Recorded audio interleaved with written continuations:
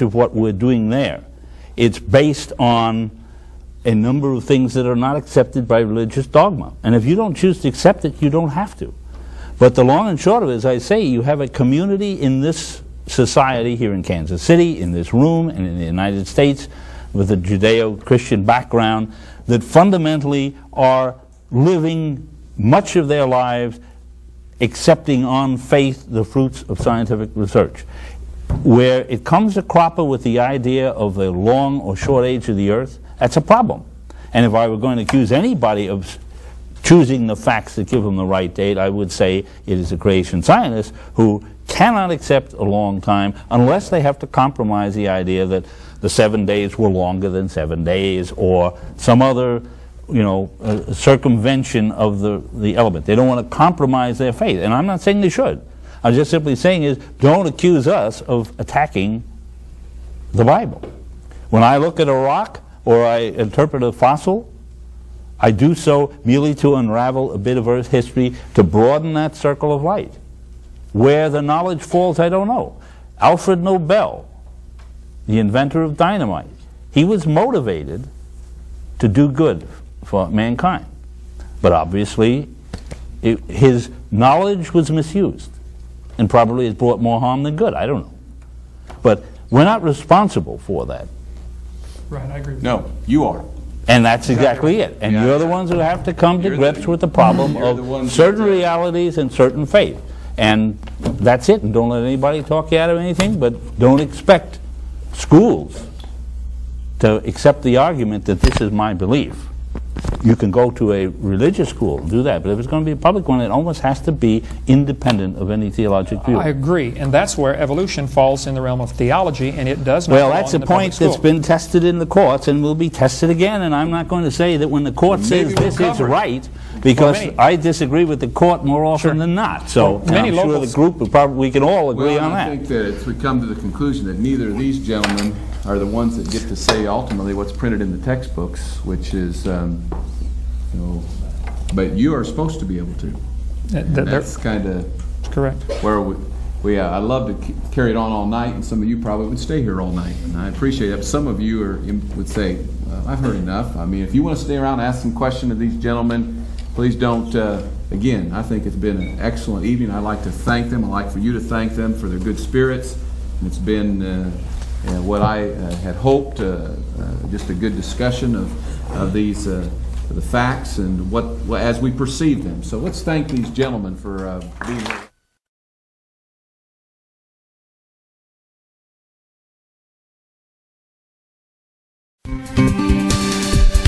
Do you want to know more about how to combat the godless theory of evolution? Creation Science Evangelism offers 4 great tools that help strengthen the faith of believers and win the lost to Christ.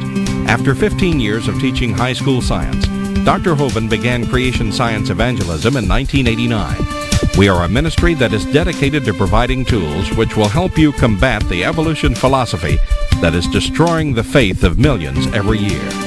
The first tool Creation Science offers is their powerful, life-changing video series. Over the last 12 years, well over 1 million videotapes of Dr. Hovind's seminar have circled the globe. They are reaping a harvest of souls for the kingdom of Christ, as well as helping restore the faith of many thousands confused by the evolution propaganda to which they've been subjected. These videos are available in English, Russian, French, Spanish, Japanese, and sign language. The Age of the Earth, first of the 7-part series, teaches that God created the universe about 6,000 years ago in 6 literal days. Could this be true? Can it be scientifically proven that the Earth is not billions of years old? This tape gives solid scientific evidence that the Earth is young and that the Bible is scientifically accurate. How did the environment of the original creation differ from ours today? And how would this allow men to live over 900 years? Can Christians have a good explanation for the existence of dinosaurs? Could some dinosaurs still be alive today? These and many more questions are covered in the 2nd and 3rd part of the series. Evolution has permeated public school textbooks with false and fraudulent information. This video exposes nearly 30 lies commonly found in textbooks. Every public school student, teacher, and school board member needs to watch part 4 of this series. Find out if you have been lied to in your textbooks. Discover the terrible difference evolutionary beliefs have made in the past as well as in recent history in our video number 5. Dictators throughout time have used their evolution-based philosophies to rationalize their brutal actions. Learn how evolution propaganda is being used today to prepare people for the New World Order. This is just a taste of all the information the 17-hour seminar series has to offer. Also available are college courses that expand on the seminars in great detail. For those who can handle a more confrontational atmosphere, our debate series is just for you. I said, now, Mr. Patterson, if you think the tailbone is vestigial, I, Kent Hovind, will pay to have yours removed. Dr. Hovind has debated a wide range of atheists and evolutionists all over the country, and you're sure to find these 12 debates very exciting. These would be perfect to present to that scientifically minded person who likes to argue their point. Our topical series includes exciting topics like why evolution is stupid, public school presentation, children's video about dinosaurs, the Bible and health, Leviathan, the fire-breathing dragon, and many more. Creation Science also offers a variety of visuals, like the longevity chart, which presents the entire lineage of Adam to Joseph as given in Genesis. It's exciting to see exactly how many generations were alive at the same time. Hundreds of books on a variety of subjects, videos on incredible creatures that defy evolution, t-shirts, fossils, and more. Make Creation Science Evangelism the one-stop shopping center for your creation material needs. Our 2 websites, www.drdino.com and www.dinosauradventureland.com, provide our second tool for evangelism.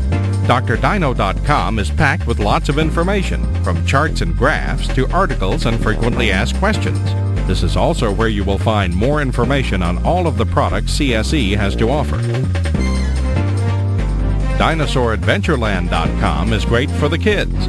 They can play lots of fun games and see unusual rides and activities located at Dinosaur Adventureland in Pensacola, Florida. Thousands visit our sites regularly to gain insight into God's creation. The third tool available to you is the live seminars conducted by Dr. Hovind and his son Eric. Since 1989, Dr. Hovind has held seminars and debates in hundreds of churches, schools, and universities in 49 states and 30 foreign countries. His fast-paced, illustrated seminars cover diverse topics, such as evidence for a young Earth, how long Adam lived, dinosaurs living with man, where races came from, radiometric dating, and much more. Our fourth tool is the new, exciting Dinosaur Adventureland. Many thousands have come from all across America to visit our museum, creation bookstore, science center, and theme park, where God gets the glory for science. Our unusual swings, rides, and activities each have a science lesson as well as a spiritual lesson. Captivate everyone from age 4 to 94.